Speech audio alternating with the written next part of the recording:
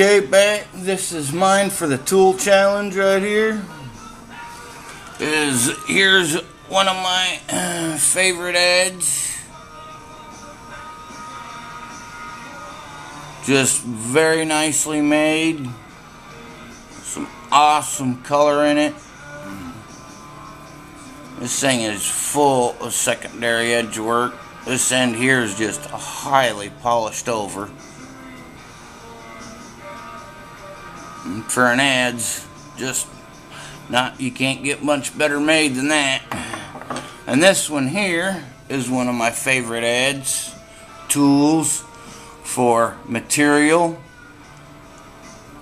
It's strongly ground right there at both edges. Just from there to there, dead center, top and bottom. Each end is full of polish.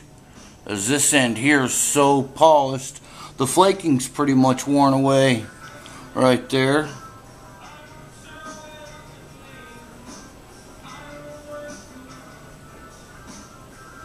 And see a little ghost face in it. Boo! Okay, and then here's some of my other favorite tools, and I have these with the points for a reason. These I also dug up out of that overhang that my bison effigy come out of. And you can see where my tool scratched it through the dirt before I even knew it was there. But I dug up this great big rock, and at one end of the rock, on going to the inside of the wall, there was this Afton bullseye here with the tip missing. And I think that's what it is, some type of rough Afton. Rock only does what you wanted it to do. And this was at the other end. So apparently, this made that. Or part of it anyways. So this is another one of my favorite tools. And then when I dug up underneath that rock, there was about this much dirt that stuck to it. And when I popped that dirt off there, these two blades popped out.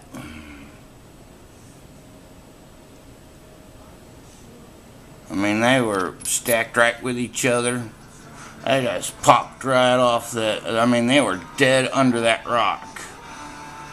And I thought, oh, well, what else is under that rock? And as you can see again, my tool scratched it, as it was a dry shelter. Even this deer antler was even still hard. And then this billet napper, you can see how wore it is there, was underneath that rock. And this here used to have a little tit that stuck off of it about here. I'd say that's where they did a lot of the snapping it down like that to get them right turns.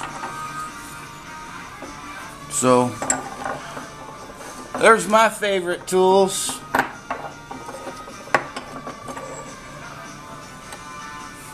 And the many things they get found with. Been enjoying everybody's stuff. Sure glad to be home. Now I'm ready for rifle season to get over with, so I can get out and do some hunting. I am about to go nuts.